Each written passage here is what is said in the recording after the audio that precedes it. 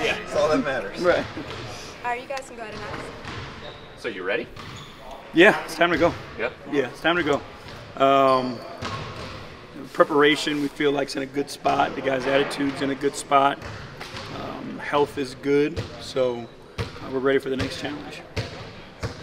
What has stood out to you about the way Donovan's been a leader with this group since he arrived? Just his voice. You know, you don't know guys. Obviously, you get to watch them play and, you know, all those things, but you don't really get to see the behind the scenes and what guys are like every single day. And, you know, his willingness to communicate. You watch him, like, in certain drills when we're playing live, and in the action, he's telling guys where to go to create advantage. You know, so again, those are things that you don't get an opportunity to see a lot when you don't have a guy. But, you know, just watching him, and like, he's got a genuine feel of being a part of the team where guys want to listen, and they know that he's trying to help, you know, the team. It's not go here so I can get this shot. It's go here so the defense does this, and then we can make the easy play. Have you observed anything about in that regard off the court, like just maybe if he's working with guys or when you guys are, you know? Yeah, I mean, him and Darius, obviously, they spend a ton of time together. But you watch him just interact throughout the building. Like, you watch him in the training room, you know, you watch him in the weight room, the lounge. Like, he's talking to guys all the time. You know, he and I have had a ton of conversations about different things that he sees, you know, to help improve the team on the court, off the court, you know, those types of things. So you see, again, his willingness to lead and give suggestions and try to help improve. I know you're big into role delineation, like that word, SAT word. There you right go. There you go. What is Donovan's role for you guys? I mean, he's got to be himself. I think that's first and foremost. Like, you don't bring a guy who's accomplished as much as he's accomplished and then ask him to be somebody different. So putting him in positions where he's comfortable, but, you know, we also have higher expectations for him all over the floor.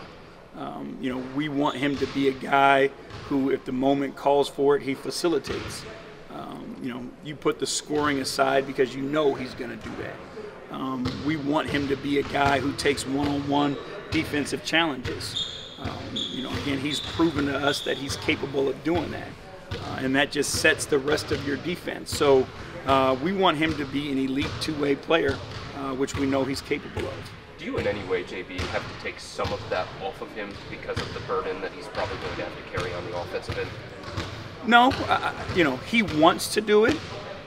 He understands the identity of this team, and again, it's a guy who wants to be a part of it and doesn't isolate or separate himself. But he's also got a lot of help on the offensive end of the floor. I don't think that he's going to have to carry as large of a burden as he has in the past. You know, you put him together with Darius, who last year carried, you know, a hell of a burden himself. So now, you know, you can pull that back, and again, you can kind of ping pong it. So one guy doesn't have to feel like, you know, they're out there by themselves. You know, if they got the hot hand, you're going to ride the hot hand.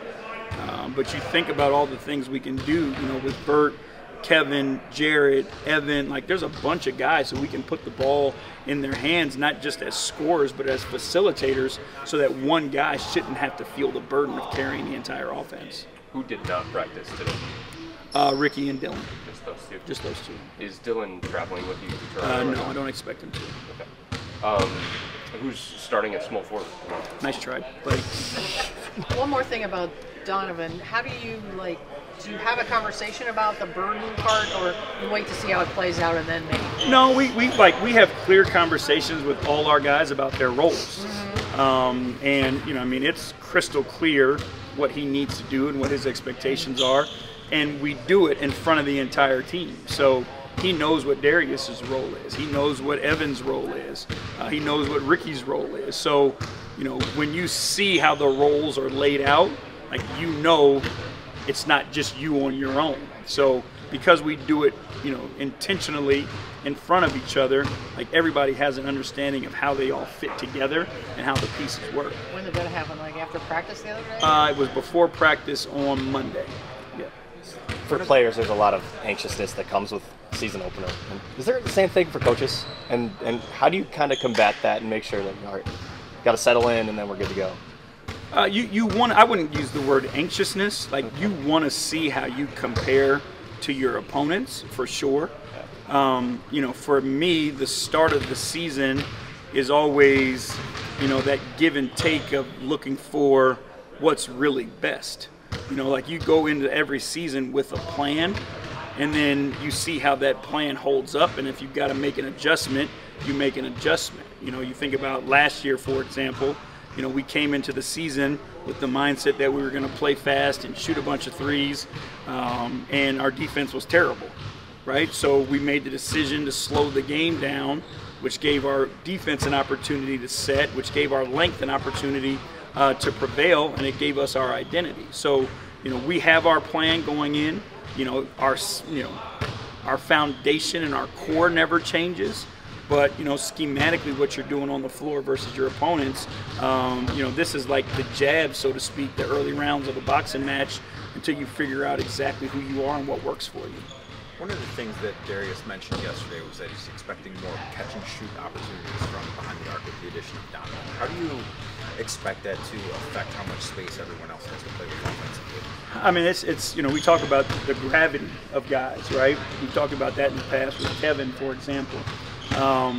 You know, they're not going to leave him. You know what I mean? Like, everybody in the league is on high alert that these guys are capable shooters and scorers. So you're less likely to overcommit to the strong side of the floor when those guys are on the weak side. So when they do come, typically they're going to be late. And now you're trying to work a two-way stunt instead of being in your position already and then being able to close out and do both. So, you know, you think about and you just use your, you know, imagination, and you put, you know, Kevin, Darius, and Donovan on the weak side in an action. And then you've got Karis over here with Jarrett or Evan, you know, playing in a two-man game. Now you're creating advantages where places guys don't want to leave on the weak side. You got a lot of space to go to work and do what you need to do. Do you This guys is going have to be the last question. Do you guys have like a target number of three-pointers you want to get up per game, or is it something that's going to fluctuate from night to night? We want to get good shots, and that's our goal. You know, obviously, we talk to the guys and we prioritize our shot selection, but we're not just going to be casting threes to get to a number. We feel confident that we have guys that are going to create threes for others, and that's what our goal is, to create as many good looks as we can.